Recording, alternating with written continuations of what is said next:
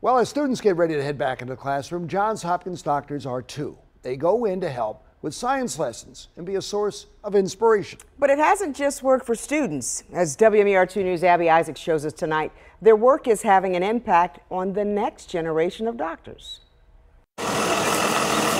With the next school year approaching quickly, classrooms will soon be full of students eager to learn, not just from teachers, but from esteemed doctors at Johns Hopkins. I love it. Evenly distributed. They visit schools, rec centers, and faith-based organizations to promote health and wellness beyond the confines of the hospital. I want the hospital and healthcare system to feel like they belong in the community. I want the community to see them that they belong here too. You guys officially know everything about the lungs. Through medicine for the greater good, doctors like Panagi Skaliat-Satos teach about a variety of topics, including lung health, vaping, and COVID-19, with the goal of fostering partnerships and just maybe inspiring a few of the students to consider healthcare as a future career. A big goal is to see more individuals like us, son of immigrants from Baltimore City, making it into science as a physician.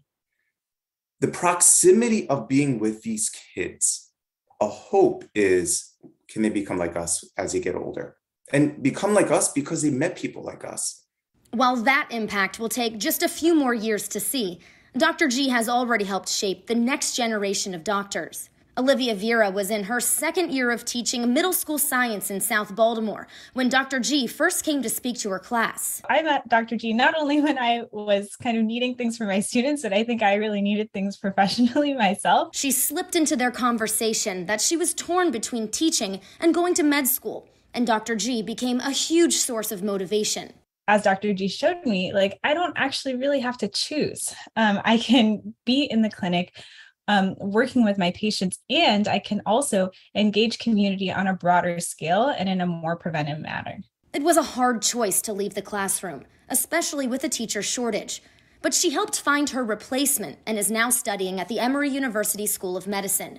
She isn't sure what specialization yet, but she wants to leave a mark, just like Dr. G. While I miss my students so much, and I'm fortunate to still have connections with them and to be able to reach out to them, I know that this is what it looks like for me to do right by them, doing what I think I can be best at.